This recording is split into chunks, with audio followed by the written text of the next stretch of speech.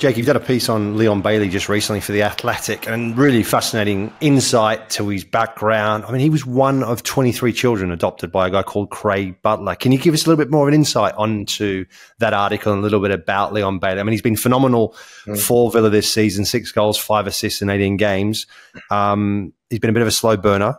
Seeing him in Germany has been really exciting, but you got to know him a bit more personally.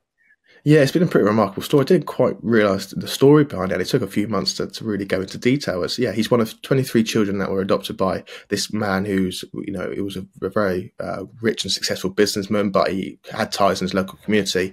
He was exposed to Leon Bailey to gangs and violence before that, and up until the age of 8. He saw a lot of bad things. He was part of a tough neighbourhood, and then he got adopted by this man.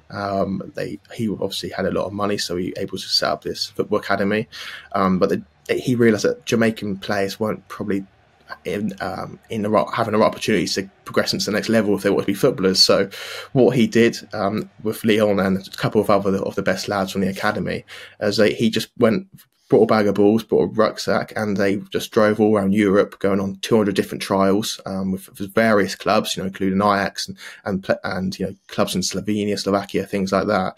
And eventually he got signed up by Genk, I think about 5 years into this journey, where they were just surviving on cans of tuna.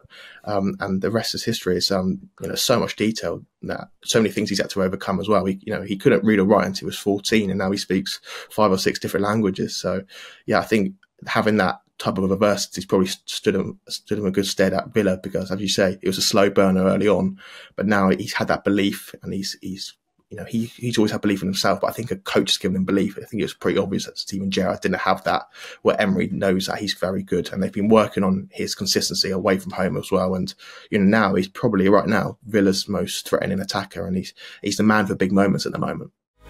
Did you enjoy that? There's so much more, so why not hit subscribe and download the Optus Sport app.